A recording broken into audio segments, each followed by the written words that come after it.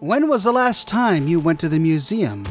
Well, join me as we explore the Museum of Technology in the Capital Wasteland. The place may be overrun by super mutants, but many of the exhibits still exist, and we can still read the plaques. We're sent to the Museum of Technology by Three Dog from GNR. He needs us to grab the communications relay dish from the Virgo 2 lunar lander, which was on display in the museum when the bombs dropped. We find the Museum of Technology on the far southern end of the mall. It's hard to miss. It's a large building. It has traditional Fallout Art Deco faces adorning the exterior, and we see many Museum of Technology banners still hanging. Immediately upon entry, we enter a thick firefight. The lobby of this museum is swarming with super mutants.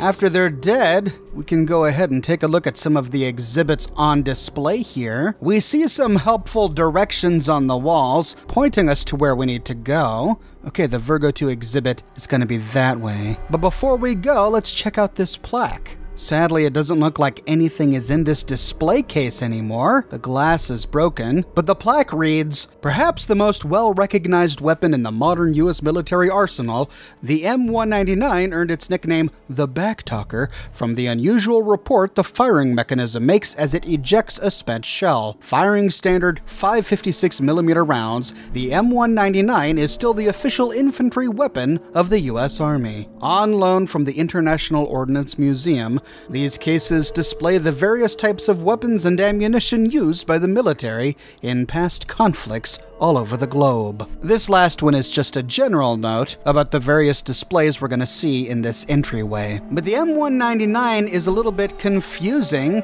because it says here that the weapon is still the official infantry weapon of the U.S. Army. Well, if that was the case, then we should find a lot of these weapons all over the world. But we don't. This weapon isn't anywhere in the game. Instead, we find the R91 assault rifle in Fallout 3. I suppose it's possible that the military decommissioned the M199 after this exhibit had already been put on and before the bombs dropped. Next to this display is another empty case, and the plaque reads, "This is the only known prototype of the X-277 Viper magnetic rail cannon developed for the U.S. military by Westech. Also commonly referred to as a railgun, the weapon uses energy cells to propel a depleted uranium round across a series of magnets, discharging it at extremely high velocity. Deemed too costly to produce on a mass scale, the project was abandoned in 2044.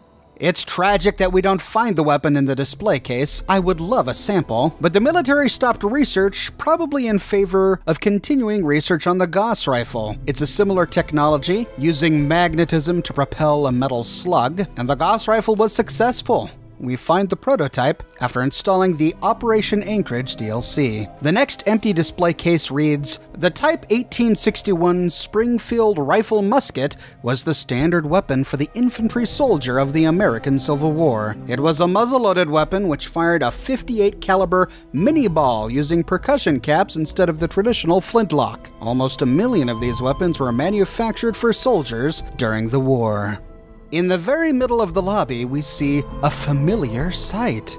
This looks like the Kitty Hawk, and the plaque nearby confirms it. The aircraft above is the original Wright Flyer 1 designed by Orville and Wilbur Wright. On December 17, 1903, in Kitty Hawk, North Carolina, the vehicle performed its maiden flight for a mere 12 seconds, covering a distance of only 120 feet. This historic event marked the first sustained and controlled heavier-than-air powered flight. It's sad to see such a historic plane in such a state of disrepair. But I suppose we should be grateful that at least it still exists. Heading on over to the northwestern corner of the room, we find our first terminal, the Research Leads Terminal. On it, we find 5 log entries. The first one, by B. Bell, the research lead, says that the team finally localized and identified a computer virus that had infected their computer mainframe at the museum. After finding it, they effectively cleaned the entire system, and Bell ends by saying, "The soul of this machine has been improved." Someone at Bethesda was a Fear Factory fan. This is a direct reference to a song by the band Fear Factory called Archetype, sung by Burton Bell. The chorus goes, "The infection has been removed. The soul of this machine has been improved." It's no coincidence that the lead researcher was named B. Bell. In the next one, we learned that the Virgo 2 lunar lander was finally put on display after the research team pulled it out of storage and restoring it. As a thank you to so many team members who worked many sleepless nights on the project, B. Bell, the research lead, gave each member a substantial bonus in their next paychecks. "Give each other a pat on the back," he says. "You've earned it." Well, it's good to see a boss in the Fallout universe that isn't a complete jerk. In the next entry, we see a list of acquisitions that the museum had been awarded, presumably by the government. Before they could put any of these on display, one of the research members needed to be assigned to the project, so B. Bell asks his team for people to submit requests to work on a specific project. The 4 new acquisitions that had been awarded to the museum were the supersonic airliner, the Zax computer prototype, the original model for the T-45D suit of power armor, and the laser pistol prototype. Well, since these had just been awarded, looks like we won't find any of these in the museum. In the next one, B. Bell lodges a formal complaint regarding the firearms exhibit that we just saw at the entry to the museum. He says, "With the world tensions the way they are right now, I feel it's highly inappropriate to glorify these killing devices by promoting them as a tourist attraction. If this is some sort of patriotic gesture, then it is entirely lost upon me, and I urge you to rethink this decision." Oh, I don't know. I don't see anything wrong with showing off guns as an exhibit. Though I must admit I'd be a little concerned to have working firearms in a room filled with children. In the final note, B. Bell complains about a malfunctioning planetarium projection system. He says that the automated system is prone to malfunctions at least once a week. Bell suggests that they get rid of the automated system and bring back the human element so the audience will feel more engaged. A member of his team has to intervene at least once a week anyway. Well, if the planetarium had an automated system, I wonder if it's still functional 200 years later. Out of the terminal and going to the southern side of the room, we find a Robco Stealth Boy still on display. It's a wonder this hasn't been taken over the past 200 years. This is a Robco Stealth Boy, model 3001, personal stealth device. Developed by Robert Mayflower, the Stealth Boy generates a modulating field that transmits the reflected light from one side of an object to the other, making the bearer almost invisible to the untrained eye. We know elsewhere from lore that even though this is attributed to Robert Mayflower, the United States likely developed the Stealth Boy technology after acquiring some Chinese stealth armor off of their enemy. They then reverse-engineered the technology to develop the Stealth Boy. Going east along this wall, we find the next terminal. This is the Museum Information Terminal, and on it we find a guide to the museum. We learned that they had a bunch of transportation exhibits, but sadly, these were destroyed after the bombs dropped because this building is partially collapsed. The exhibit had steam-powered cars and talked about the development of the internal combustion engine. They had an exhibit on micro-sized nuclear power and had a walkthrough exhibit of a 2-story Mach fusion engine. This exhibit, incidentally, was sponsored by the Chrysler Corporation, which of course makes sense because they're the ones who are in charge of producing nuclear-powered vehicles. The next exhibit showed off the development of the Mr. Handy, Mr. Gutsy, and Protectron robotic lines. They also had an artificial intelligence game where kids could program a robot and watch it obey their commands in real time. The exhibit was sponsored by Robco and General Atomics, Robco for the Protectrons, and General Atomics for the Mr. Handys and Mr. Gutsies. The next exhibits were scattered throughout the Museum of Technology. These were the aircraft exhibits. We saw one of these already, the Kitty Hawk in this room.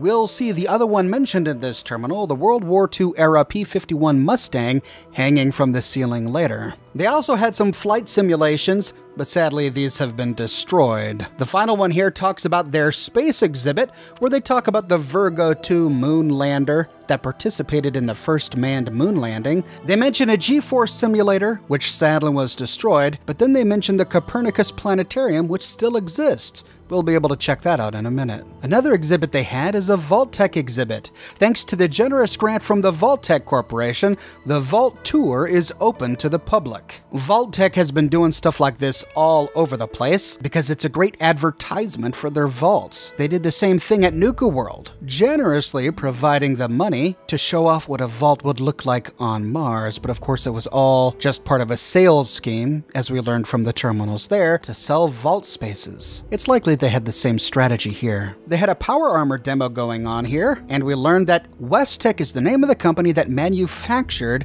the T-51B suits of power armor. Sadly, this part of the building has since been destroyed. We won't find this display. It's interesting that it ends by saying, "Note that a liability waiver must be signed to attend this event." Sounds like people had a high risk of being injured during this display. This next one is ironic and sad. There was a lecture going on here by Professor R.J. Gumby titled Oppenheimer's Folly. Oppenheimer is, of course, Julius Robert Oppenheimer, who is one of the men often referred to as the father of the atomic bomb for his role in the Manhattan Project. It is he who quoted from the Bhagavad Gita, "Now I am become death, the destroyer of worlds," upon seeing the world's first nuclear detonation. This incidentally was quoted by Nick Valentine in Far Harbor, "If you decide to blow up the nucleus." The lecture was called Oppenheimer's Folly because R.J. Gumby argued that a worldwide nuclear war may not be as far off as we think. By illustrating past uses of smaller-scale atomic weapons, Professor Gumby will shock you, frighten you, and make you wish you could just duck and cover to survive a real nuclear attack. They likely hyped up the fear factor for this lecture, trying to sell as many tickets as they could, without realizing how justified such fear should be. The next note is about the planetarium. They had 4 different shows at the planetarium. The Long Road to Mars, which took viewers on a simulated flight through the solar system from Earth to the Red Planet. Journey Beyond the Universe, which took people on a theoretical journey farther than anyone has gone before.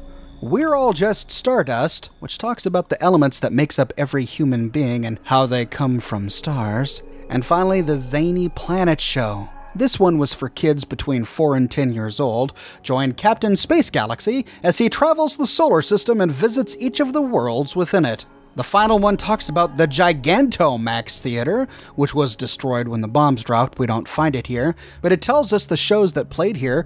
The first was called Yikes. Cower in fear as all sorts of gigantic vehicles drive at the viewer and give you a bug's eye view of oncoming traffic. Wow, that must have been scintillating for the first 5 seconds. Roller coaster. Strap yourself in for the ride of your life, all from the safety of our 300-seat Gigantomax Theater. Ride 10 of the world's most notorious roller coasters from the front seat. Sickness bags not included. And finally, my favorite, colonoscopy. Using our special Gigantomax technology, you'll marvel at the details on our 3-story screen as you take a real-time voyage into a very familiar part of the human anatomy. Now, that is one I would pay to see. The final entry is unusual. #000. Hey there, Jiggs. I finally found a good place to ditch your share of the loot. It was hell getting here, but I made it. I left the usual breadcrumbs all over some of the info terminals in this place. Their computer security was a joke. Complete the sequence and you're home free, but make any mistakes and the system will lock you out. We'll meet up in the usual spot later. Good luck, Prime. So, some scavenger has made their way into the Museum of Technology and hidden a treasure here. They placed a key to the location of the treasure scattered amongst all of the terminals here. We need to find the terminals that have the clues and piece the puzzle together. Through a double door right next to this terminal, we reach the bathrooms. There's nothing of interest in either bathroom, but we do find a door to an employees-only section, which brings us upstairs past a whole bunch of blood splattered all over the walls. At the very top, we find an employee observation room. This overlooks one of the other exhibits, and from here we can access a terminal which has all of the same bulletins we read earlier, and we find a terminal where we can activate a turret. This would have been useful to clear out the super mutants had we known about it earlier, but alas, at least we know it for next time. To find the next exhibits, we go back down the stairs, head out of the bathroom area, and follow the signs pointing up the stairs towards the Virgo 2 exhibit. At the top of the stairs, we find a few more exhibits. One is about the USS Ibn Atoll's flag. This flag was recovered from the wreck of the USS Ibn Atoll, a U.S. Navy missile cruiser, sunk off the coast of Alaska in 2066 with all hands lost. The cutting-edge vessel's loss was due to a nuclear torpedo strike from the U.S. Navy submarine, the USS Interference, during the Anchorage campaign. The submarine mistook the cruiser for an enemy vessel during radio silence and sunk it before obtaining visual confirmation. This ranks as one of the most tragic disasters in U.S. naval history since World War II. Oh, that's horrible. All those sailors dead. In the next one, we see 4 frames on a wall, but the portraits have long since rotted away. We learn a bit more about them from this nearby plaque. These portraits, created by the renowned contemporary artist Lincoln Myers, depict some of the more overlooked American inventors. From top to bottom, left to right, Richard Drew, who invented adhesive tape in 1925, James Ritty, who invented the cash register in 1879, Carl McGee, who invented the parking meter in 1935, and Mary Anderson, who invented the windshield wiper in 1903. Next to this display are 2 more terminals. We can activate them to see if we find part 2 of that secret message, but no, it's not on either of these terminals. Heading through this doorway, we see that it led to an exhibit called the Halls of Today, but the exhibit is completely caved in. On display in this hallway, however, are more stealth boys. The plaque has the exact same text as the one we read earlier, but here we can loot 2 of them. I'm not sure why they would have the same display twice. Heading back out, we can go across the balcony where we see that observation room we visited earlier, and then turn left following the arrows towards the vault tour. This is an audio tour that plays a message as we continue through the exhibit. VaultTech welcomes you to our new line of subterranean vaults featuring our patented S technology. S technology is VaultTech's convergence of the 3 most important parts of apocalyptic endurance: safety, survivability, and sanitation. Heading through the door, we hear it buzzing an alarm, and we learn that it only has a 2% failure rate. Sleep in quiet comfort, knowing that our impenetrable vault doors can withstand a direct hit by an atomic bomb with only a projected 2% failure rate. Heading through the door and down the steps, we learn more about how people coped with being underground. Being underground got you down? Smile! Our Simu-Sun lighting mimics the feeling of being outside with only a fraction of the sunburn potential. Down the steps and around the corner, we see 2 observational windows. This exhibit doesn't automatically play. We have to interact with the button on the wall to start it. The living sections make use of our revolutionary floor suck auto cleaner system for those darned messy kids. Never sweep again.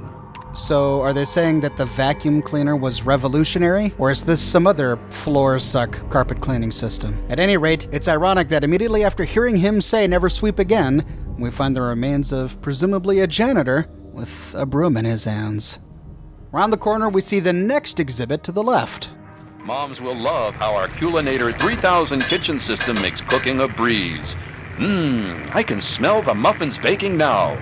Past the kitchen, we see a movie projection room. Or don't be. Step into our Entertainatron room and watch the latest holotapes, or perhaps listen to a symphony. Another VaultTech innovation.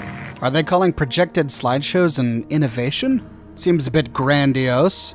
The next one about security plays as we go up the stairs. Concerns about security? Our Eye on You cameras enable the Vault's leader to watch your every move. You'll never be alone again. They really put on the sales pitch as we start to leave. Should the unlikely event arise that the planet is laid to waste, you'll feel happy knowing your family will be safe in a VaultTech vault. We hope you've enjoyed our tour today. If you have any further questions, please take a brochure from our helpful Vault Tech guides. You know, this museum was likely funded by the US government. I wonder how much Vault Tech, a private company, had to pay the government to have essentially a huge advertisement inside the museum. The end of this exhibit lets us out on a balcony that leads to the door to the Museum of Technology West Wing. On the other side, we find ourselves on a balcony with two ways forward. We can go down some stairs or go left down a hallway. We're going to go left for now. Here we see a miniature vertibird on display. The plaque says, "This is a scaled model of a prototype military transport vehicle being developed by the U.S. military. The XV-BO2 Vertibird is a vertical takeoff and landing craft with an extremely durable armored fuselage and can be armed with a variety of offensive weapons and defensive countermeasures. This is the most advanced aircraft of its kind ever developed, and the military hopes to press them into service by 2085. So the information they were giving to the public was not exactly accurate. We saw vertibirds in use while we were rushing to the vault at the very beginning of Fallout 4. So the military did have these in 2077, almost 10 years before the projected service date on this plaque. We may be able to explain this by saying that the military accelerated the development of the vertibird in response to Chinese communist threat after this display already went up at the Museum of Technology. On this level, we find two more museum information terminals. The first one has all the same entries in it, but the second one has pound 002. Oh, that's interesting. Where was 001? The first one we found was 000. I wonder if we missed one somewhere. We find four choices with the word good luck: 24, 38, 53, or 88. Well, we have one chance to do this, but we weren't given any directions, which is the correct option. The secret may be in the name of the person who left the note to begin with. His name was Prime. Of these four options, there is only one number that's a prime number, and that number is 53. Clicking 53 brings us back to the original menu where we see 002 confirmed. Alright, looks like we chose correctly. Now to find the rest of the terminals. Heading down the nearby hallway, we see that we're going the long way around. The Virgo 2 exhibit is behind us, must be down those stairs we passed. We're headed towards the Delta 9 exhibit, but I want to explore the whole thing, so let's go ahead and go this way. Going through the door brings us to the top of a stairwell overlooking a giant rocket in the middle of the room. This room is guarded by a whole bunch of super mutants. We can then take our time going around and killing each one.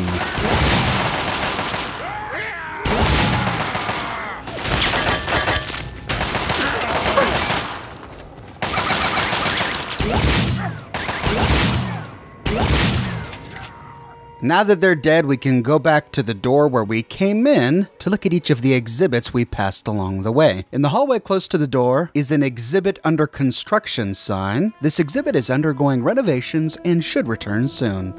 Aw, no good lore there. But we've got a whole lot in here to explore. The Delta 9 rocket stands tall in the center of the room. There's a maintenance hatch open at the very tip of the rocket, and we can see its inner workings. Let's go downstairs to continue our exploration. In one of the display cases, we find something. The upper torso of a human being. Seems like all of the weapons have long since been looted, but this body remains. But what is a human body doing in a display case in a museum? The nearby plaque answers the question.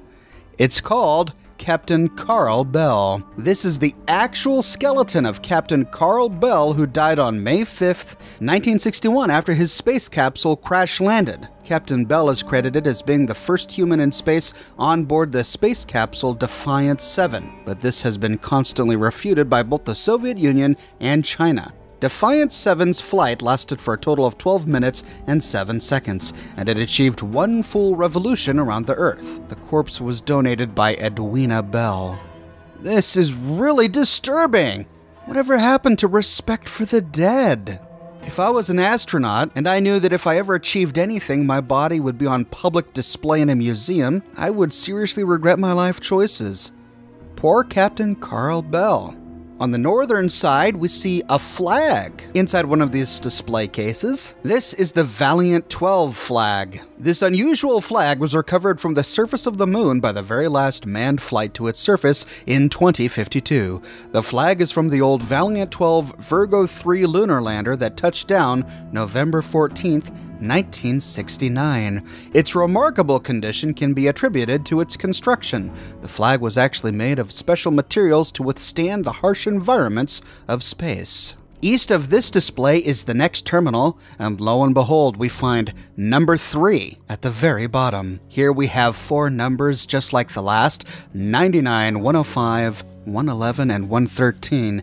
Now remember, we're not looking for odd numbers, because if we were, we would be stuck. We're looking for prime numbers. The only one of this list that is a prime is 113. After selecting the correct number, it says 003 confirmed, but I get the impression that there's at least one more to find. Continuing around the room, we find another display, this one called Spacesuit. This is the actual USSA deep space suit worn by Captain Carl Bell on May 5th, 1961. It then goes on to repeat the same information we read on the plaque near his corpse. Sadly, the spacesuit is gone. We don't get to loot it. Heading upstairs, we can examine each of these terminals, and they all say the same thing about the Delta IX rocket. The Delta IX rocket, commissioned by the USSA in 2020, was the last of the manned rockets that sent out our brave American astronauts to the moon. The Delta IX was in use for almost 15 years before being converted for military use and having the crew and instrument sections replaced with a nuclear warhead. The Delta IX recorded over 77 successful launches, making it one of the most successful rockets in U.S. history. The rocket, developed entirely by USSA scientists, was a single-stage vehicle with an ejectable crew section or satellite storage bay. The propulsion system was a nuclear-electric derivative drive using a massive electrical jolt to start the nuclear reaction on launch. The crew section was protected from the radioactive chambers by way of a massive titanium vanadium disc. The spacecraft had the capability to sustain 2 astronauts for up to 24 days maximum. The longest recorded spaceflight in a Delta IX rocket was the 17-day Zeus 12 mission to the moon. 17 days? What on earth happened? In our universe, the Apollo 11 mission to the moon only lasted 8 days and 3 hours. In the Fallout universe, why did the Zeus 12 mission last so long? Maybe they performed other experiments, or maybe this whole mission was cover for a military operation. Perhaps they spent 8 days doing science, and the rest of the time doing espionage or sabotage. I guess we'll never know. The rest of the options control lights at the very top of this room. We can program the lights to shine on specific portions of the Delta IX rocket. The plaque nearby these terminals tells us that the Delta IX rocket was donated by the USSA and from a grant from the United States Department of Antiquities. We can examine each of these terminals as we wind our way up and around the room, but none of these terminals have the final clue. At the top of the staircase is a locked door that leads to a supply closet. There's a stairway going down, but this leads us to another room that we're about to enter. So let's go the long way, heading back out and going down the staircase all the way around to the very bottom of the Delta IX room. We can leave out a hallway near the moon flag and take it all the way around until we reach another large room. This room is filled with super mutant masters and overlords, and it proves to be the most difficult fight of the entire building.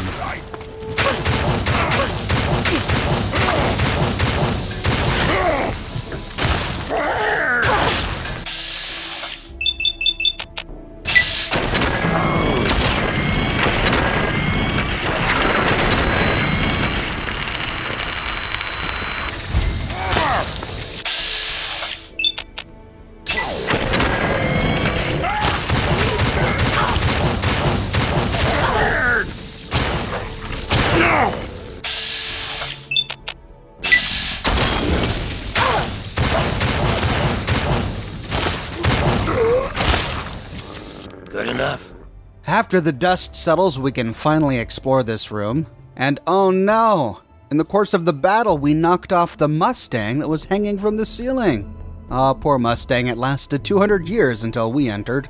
First, let's check this information terminal, but no, at the bottom we don't see the next clue. So we can explore the rest of these exhibits. We find a case that used to have World War II medals. The medals in this case were typically awarded to American pilots in World War II. From left to right, top row to bottom, Medal of Honor, Distinguished Service Cross, the Silver Star, Distinguished Flying Cross, the Navy Cross, Air Medal, Bronze Star, and the Purple Heart. And of course, the primary display is the Virgo 2 lunar lander. On July 16th, 1969, the Virgo 2 lunar lander, Valiant 11, became the very first manned space vehicle to touch down on the moon. The Valiant 11's crew consisted of Captain Richard Wade, Captain Mark Garris, and Captain Michael Hagan of the USSA. We salute these brave and noble men who took the very first steps on a planetary body other than our own. Like they did with the original flag, the USSA must have gone back to the moon decades later to retrieve the Virgo 2 and bring it back to Earth to put on display. It seems like a monumental cost of fuel to go to the moon just to retrieve stuff they left behind decades earlier. If we have Three Dogs Quest, we can take the Virgo 2 dish and then continue exploring. Heading up the stairs to the balcony level of this room, we find a door that leads to a maintenance room. Inside the desk is the custodian key for Tech Museum, and the terminal has 4 bulletins. These notes were written by Derek Remmings, the maintenance coordinator, and in the first one we learn again about how the automated system for the planetarium is malfunctioning. This was an intra-mail to other museum employees telling them to alert Derek if they see the system malfunctioning again. In the next one we learned that their Gigantomax theater's sound system was so loud that they received a number of complaints and 1 pending lawsuit. Remember, this is the theater that had the fascinating colonoscopy experience. In response, they lowered the decibels from 130 to 120. Derek ends by saying, "Please note that all employees working in or near the theater should still wear proper ear protection to prevent any permanent damage." So he cares about his employees, but not the people in the theater. The threshold for getting permanent hearing damage is only 85 decibels. So even after making this change, these guys are deafening people who come to the Gigantomax to watch videos. What is wrong with them? In the next one, we learned that men haven't been flushing the toilets right. Due to this issue, Derek initiated a card swipe access system for each stall in the men's restroom. The system will log the name of the person using the stall and the time the stall was used, and most disturbingly, the contents of the bowl. Until such time that we deem it no longer necessary. Why do they need to know what was in the bowl? Can't some things just remain a mystery?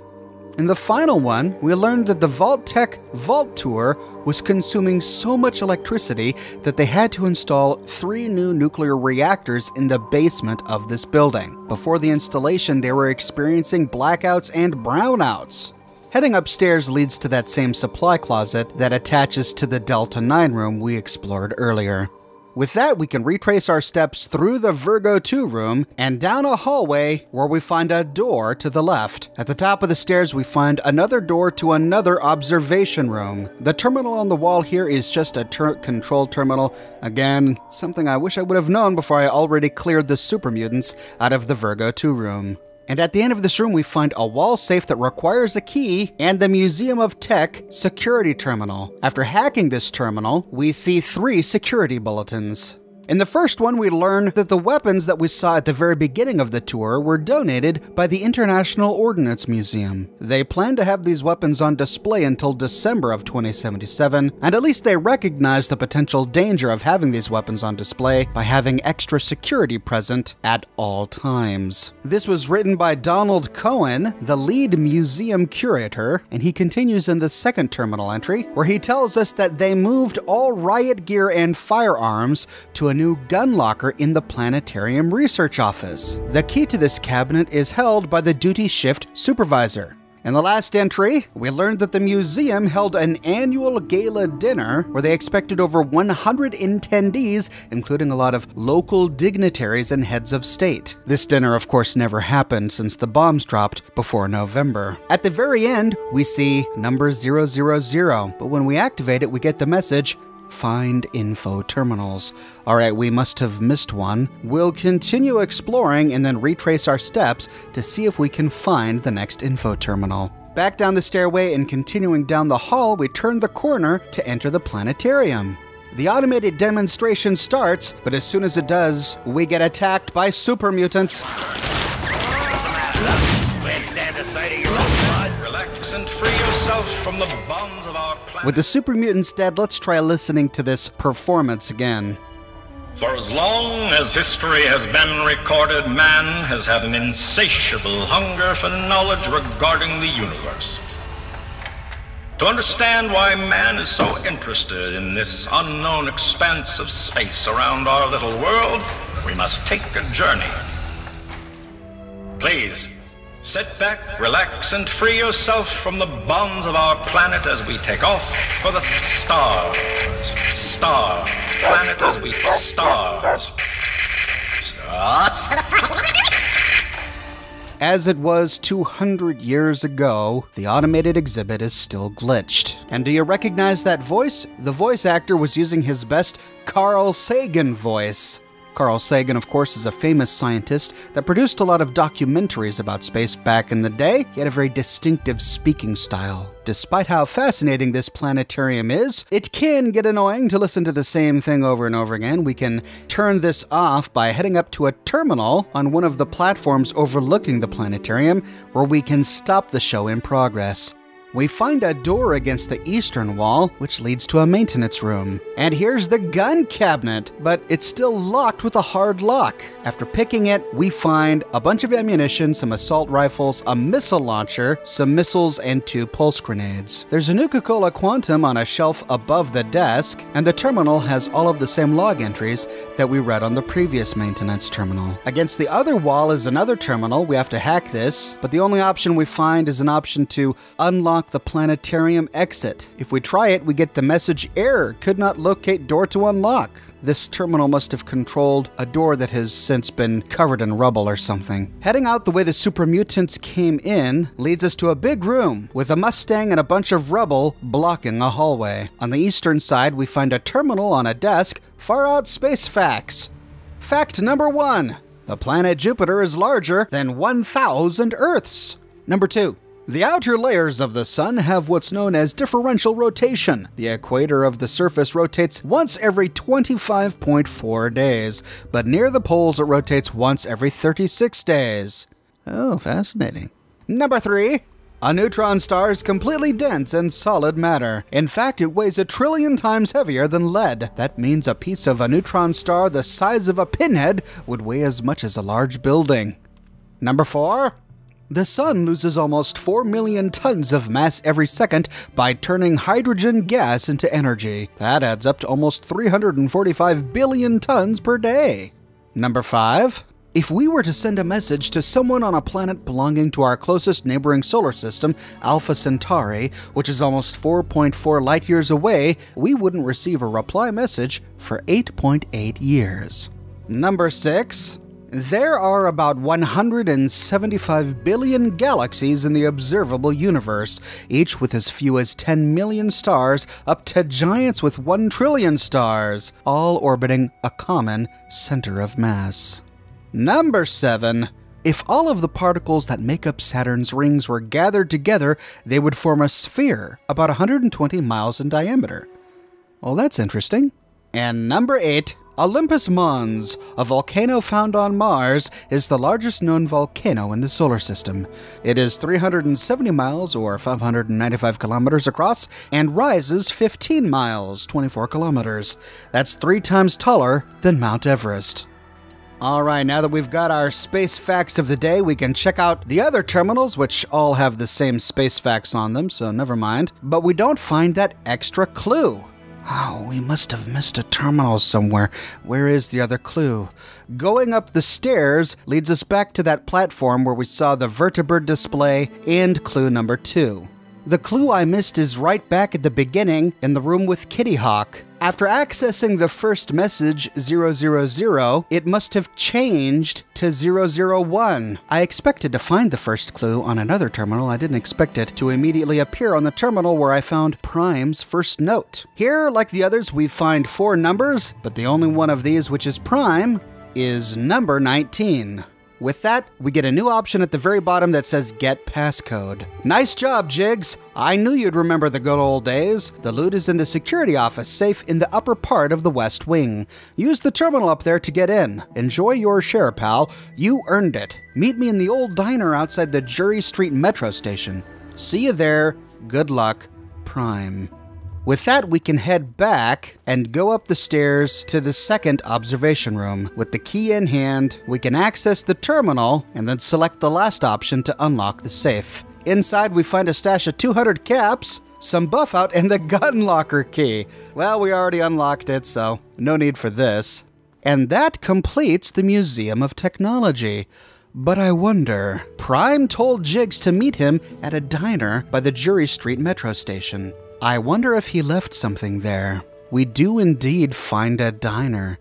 Heading inside and going behind the counter, we find the mangled remains of Prime. And on his body is the true reward. We find 500 caps, a bunch of chems, and the Xiaolong assault rifle. This is the most powerful assault rifle that uses 5.56mm ammunition in the entire game. It has the same AP cost, spread, and critical multiplier as other assault rifles, but it has the low durability as a Chinese assault rifle, making it fragile. It does 1 more damage than a Chinese assault rifle, bringing the DPS up to 96, making it a pretty decent gun for commando builds. And that is the full story of the Museum of Technology, Prime, and his friend Jiggs. It's a great little location, jam-packed with all sorts of pre-war lore. What are your thoughts on the Museum of Technology? And what do you think of the major historical differences between the Fallout universe and our own due to the divergence? Let me know your thoughts in the comments section below. I publish a new Fallout video 6 days a week on a wide range of topics spanning all of the games. So if you want to make sure that you don't miss my next video, be sure to subscribe and to click that bell notification button. And if you like what I do and you want to support me in a more personal way, consider becoming one of my patrons on Patreon. But more than anything, I'm just so glad you're here watching this video with me today. Thank you so much for watching, and I'll see you tomorrow morning, bright and early, with a brand new video.